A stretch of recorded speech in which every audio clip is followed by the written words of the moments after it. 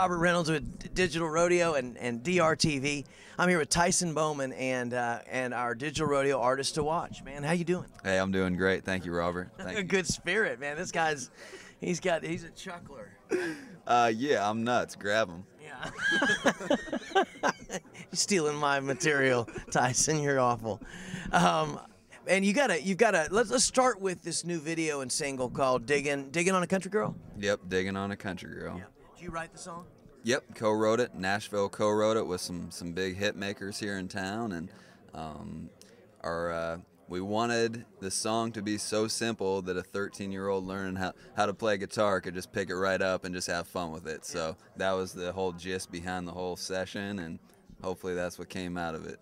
That's a great concept. You know, I never thought about it, but consider every music store on a Saturday morning what it sounds like. You know, you hear Leonard Skinner riffs. You know, Sweet Home Alabama. You know, tried by every 11-year-old with a guitar in his hand, right? Yep, exactly. So you guys went for that. Yep, that's exactly what we went for, and yeah, the video is picturesque. We made, you know, every word match up with what's going on in the video, you know, so that was nuts. That was nuts doing that too. So, but we had fun with it. It was a good time.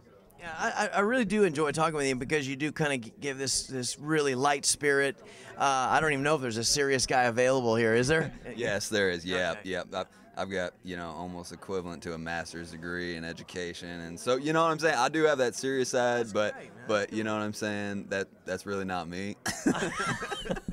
He's dumbed himself down so a 13-year-old could be him on a Saturday morning. Exactly. Yeah. Please come Yeah. be me. Yeah. Well, Tyson, we love that we've got you featured this month as our artist to watch. We're gonna send a lot of folks your way. I liked something that I read in the bio about you created a kind of a grand new Opry of sorts. What was the genesis of that? What was it that you created more specifically?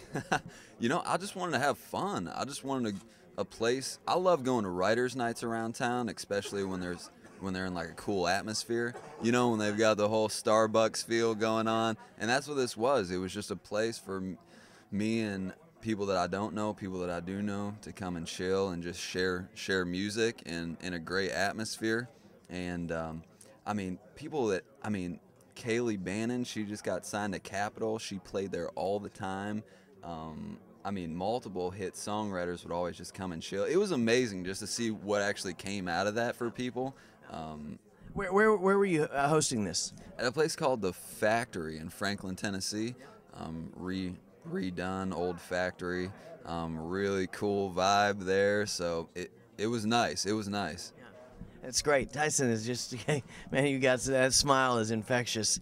We're having a good time this morning here. We're in Nashville, obviously, at middle of CRS, Country Radio Seminar. It's a great time for country music artists to gather with radio folks. And just minutes ago, I guess you saw Ricky Skaggs is out there. And yeah, did you see Ricky? Yeah, I said what's up to him. It looked like we both just woke up, I'll be honest.